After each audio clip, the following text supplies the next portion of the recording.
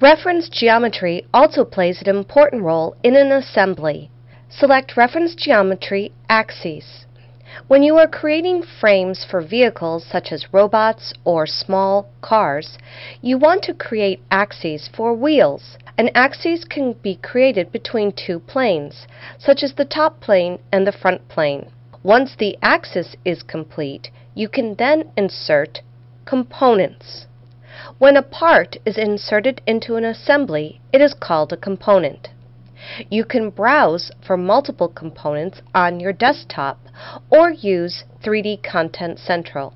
Position the wheel in the assembly window. The wheel is the first component in the assembly, and it is fixed by default.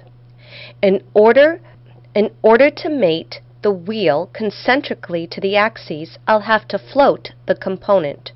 Right-click on the component, click Float.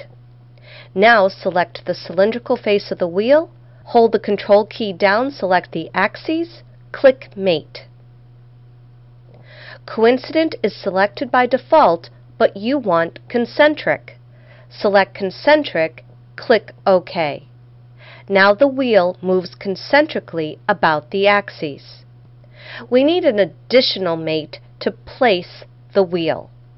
Let's select the right plane.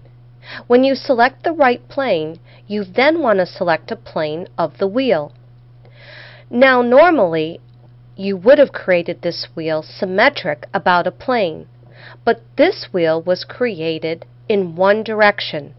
So we're going to build a symmetric mate. By using a symmetric mate in the Advanced Mate section of SOLIDWORKS, you can select on two faces and a symmetry plane. Select the symmetry plane, and now the wheel becomes symmetrical about the right plane of the assembly between its two flat faces.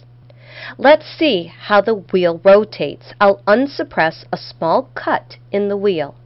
And now I have the perfect physical behavior for the wheel in my assembly.